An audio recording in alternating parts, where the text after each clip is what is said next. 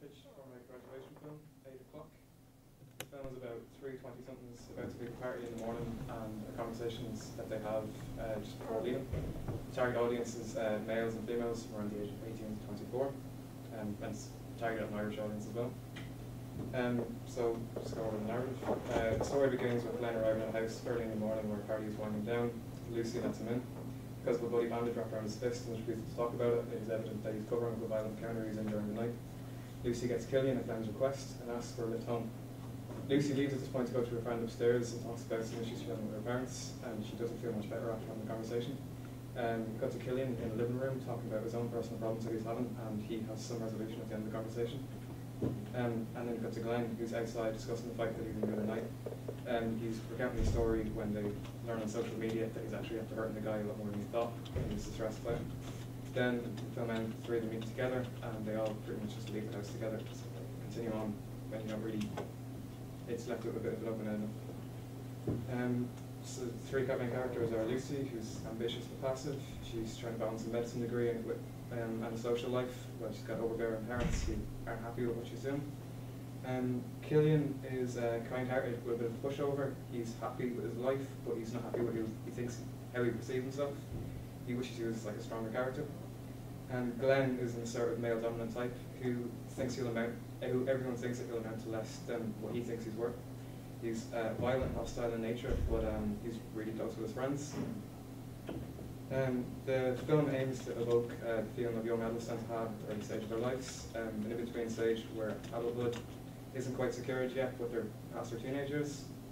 It won't contain any music apart from the intro and the outro sequences. I only use natural light to light it, with some maybe using LEDs just to fill what needs to be done.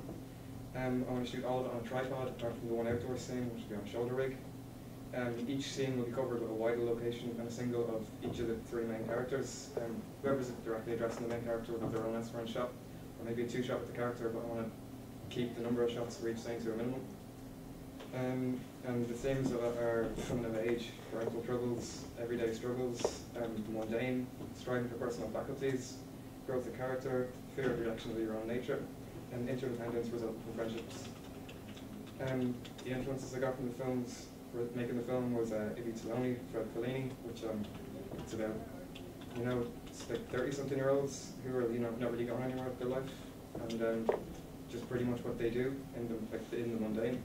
And Shameless, Dazed and Confused, American Graffiti are all sort of similar movies that have similar either coming of age themes or it's just about mundane, everyday social life. But I haven't really ever seen anything that's trying to do the same thing with Ireland. So I want to try to do something with Irish culture that's sort of a similar thing. Onto the logistics. The schedule I have here so far is, this next deadline I have to hit is the third draft of the script, and by the 4th of next month I won't have the final draft finished. I'm going to do a casting day the week after that, and then the week after that do a script reading and rehearsal once I have all the casting sorted.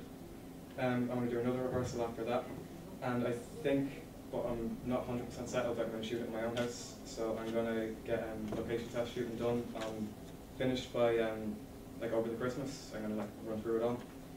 And then coming back, I want to do one final rehearsal before starting shooting the week after that, about halfway through January. And then probably after doing all the footage and everything, I'm going to start the edit a week after and give myself 2 minutes to finish the whole edit. So for the budget, it will take approximately 2 full weeks' work. I'm guessing for a producer to organise the shoot and post-production of the film. From the figures I got, producers are paid about $1,400 for a full week. The director should expect a similar amount of hours, about $1,600 per week. For short films, I got figured that writers can expect around €1,000 for their scripts.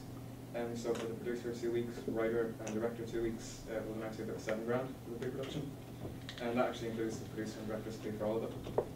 For the equipment, I got most of it from Film Equipment Hire in that website. It will cost about $430 for the camera gear, it's all there. The sound will cost about £60 to rent. The lighting will be about $135. Data wrangling and storage equipment will be about £40, so it's $664 for the equipment.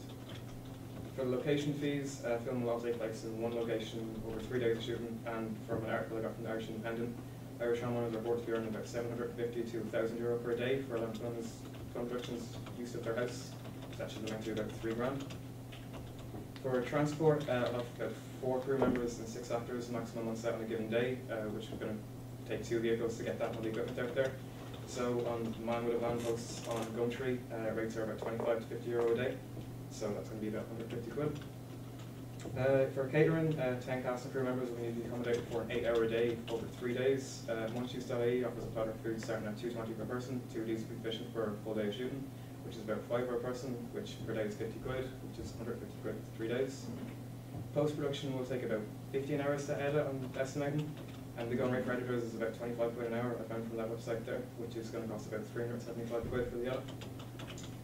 So the summary of pre-production, equipment fees, location fees, transport, catering, cast and crew, post-production is going to be about 23,747 with a contingency of 26,121.